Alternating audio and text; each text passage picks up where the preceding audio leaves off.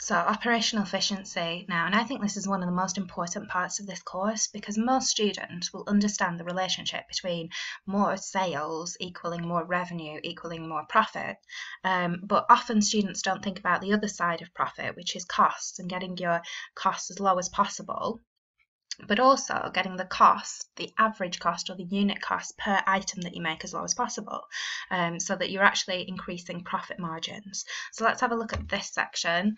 So for the specification, you need to explain the importance to businesses of operating efficiently and the ways in which you can become more operationally efficient. And we're going to look at technology in particular, but we have also looked at some methods already in previous presentations. So motivation is a way of becoming more operationally efficient, and training is a way of becoming more operationally efficient.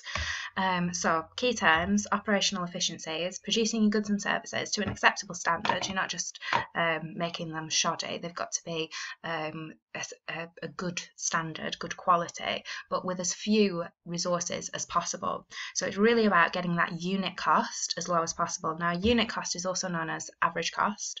We call it average cost in economics, but they just mean the same thing. Unit cost in businesses, average cost in economics, same thing.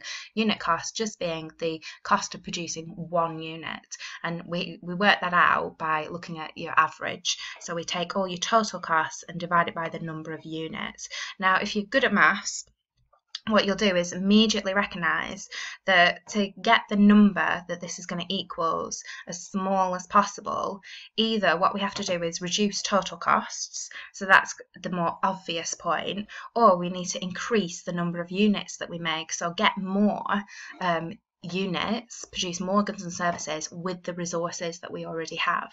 Okay, so there's two kind of key ways of increasing operational efficiency, and that's why motivation can help, because we might be paying our employees on salaries, fixed salaries, so we want them to be as productive as possible so that the number of units is greater.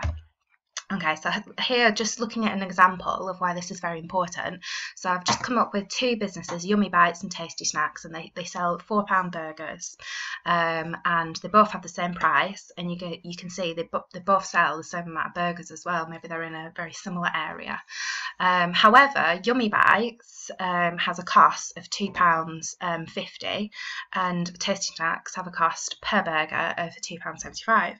So when we look at the numbers, when we're looking at revenue per month, they're both going to be making the same amount of revenue. That was just the £4 times the 2,000. When we look at costs, it's going to be the £2.50 times that 2,000. And then when we deduct your costs, that 5,000 from the 8,000 or the 5,500 from the 8,000 there, we're going to get the profit, and we're going to see that profit is quite different. So even though they've got the same price, they're selling the same amount, if their costs are different because of operational efficiency, so the average cost is different, then you're going to see that the amount of profit that they're making is going to be different as well, and the business with the higher costs are going to make the lower amount of profit. So it's very, very important, and it's that other side to profit. Remember, profit is this two-sided coin. You've got revenue on one hand, but you've also got the costs on the other hand, or the other side. So ways of improving operational efficiency. I've just got some examples here. So we could have automation or robotics. Computer, and robotics is often referred to as computer-aided design. We've got automation like stock control systems that are very commonly used in supermarkets, but lots of other businesses as well. So when you buy something in a supermarket, it sends an automatic signal to a database somewhere saying that there's one less of that item, and once that gets to a certain level, more needs to be ordered. You've got communication technology. So you will have grown up with this technology really, but I certainly didn't. We didn't even, well, no, we did have the internet when I was your age, if you're taking your GCSEs this year, but we certainly didn't have YouTube or Facebook or Twitter or all of those Tumblr, which I don't even know what it is. So, you know, we didn't have those things. And then you've got the kind of design elements as well. So computer-aided design and computer-aided manufacture of the actual products. And robotics links into that kind of computer-aided manufacture process. But I've pre-made some notes here. They're not so neat, but I'll just take you through them really quickly, and I can show you how they improve the operational efficiency. So benefits of using robotics. Robotics are actually they're very accurate, and especially when you're making cars, which is what this picture is of here, they can cut things very, very accurately and place them together and make these almost identical products, and they can produce more output, they can lift really heavy things. As you can see here, everything, they don't get bored, they don't need holidays, they don't need pay rise, they don't need to be told, oh, well done, you've done a great job today.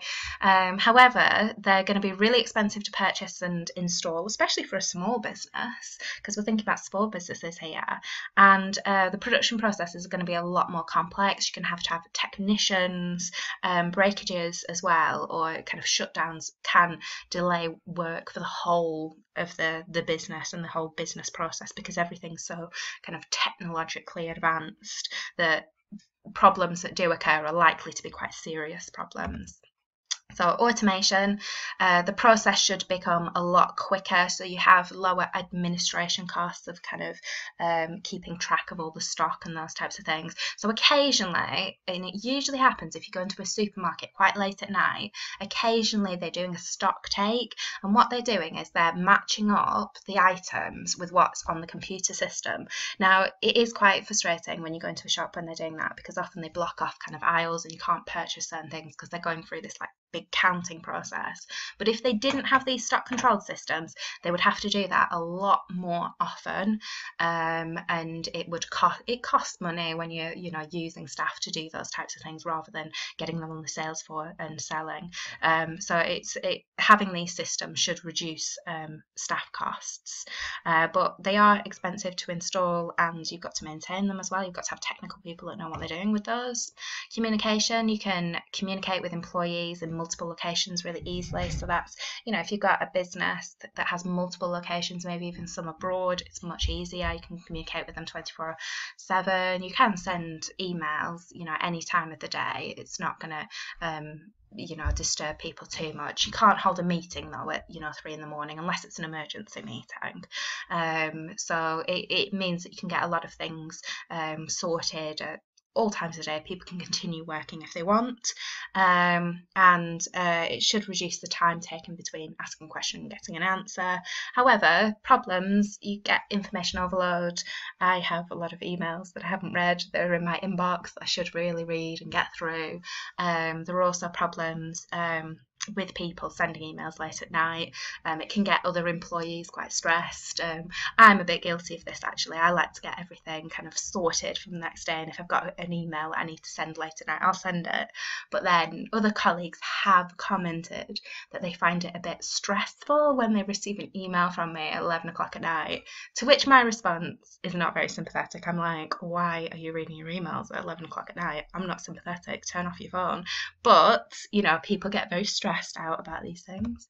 Should probably be nicer to people. But design technology, you probably have learnt all about this in design technology, your CDT classes.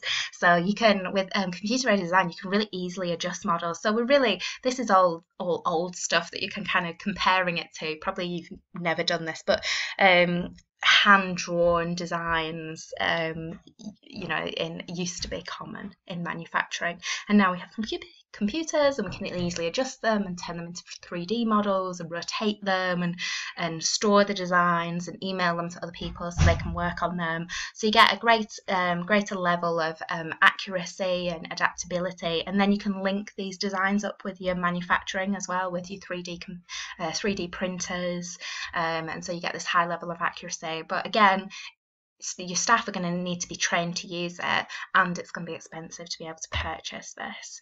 So that's all of the specification objectives, but just remember that you already have knowledge, so it's not just always technology where your average costs can be lowered. basically all of this technology here is increasing your output. So although it's quite expensive to purchase, you're increasing that bottom, if I just go back, that bottom part number of units that you're making. But remember, motivation and motivating staff can do that. Also minimizing wastage, so lean production, although that's unit 2, that can come into it. So, you know, Kaizen and zero defects and all of that stuff as well, and specialization. It's a little bit more unit 2, but those are ways that you can become more operationally efficient as well. So let's just get your specification objectives back. There we go.